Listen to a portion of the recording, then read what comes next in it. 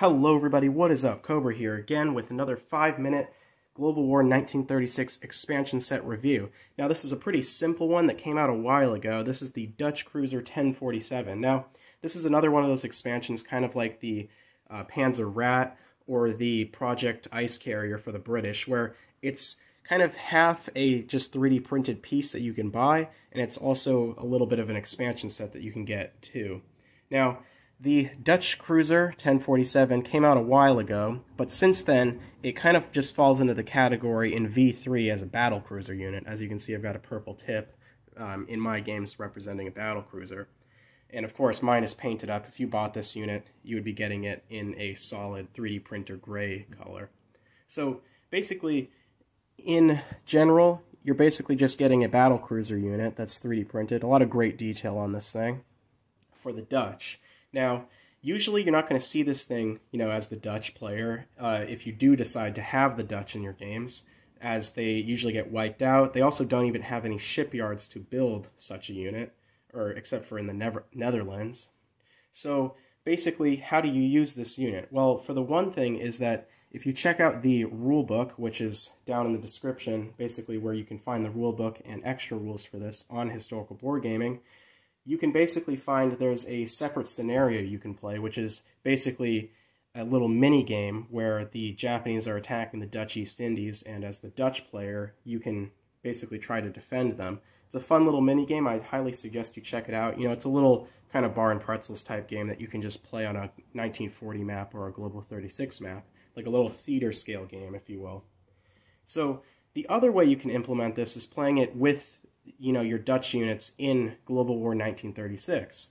Now, how I usually represent this unit, so there's two ways that you can go about it.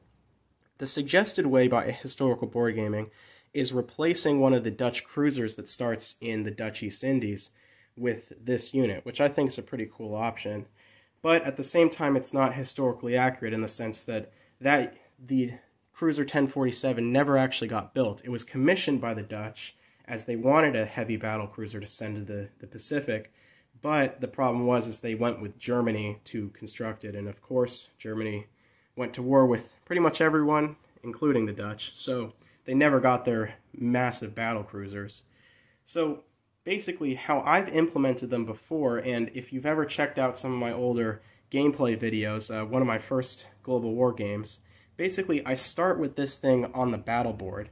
So how it works is that it starts on the battle board in position 2 like a normal battle cruiser, and the Dutch, they only make 1 IPP a turn while they're neutral.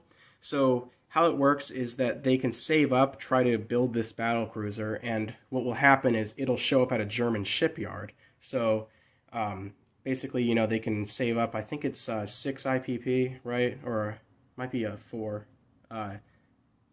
or 5 IPP, I forget now, for battle cruisers, and then they can try to build it, and it would just get dropped in at the German dockyard in maybe Kiel, and from there they can then use it to, say, go to the Pacific or keep it in Europe, and yeah, basically that's how that works.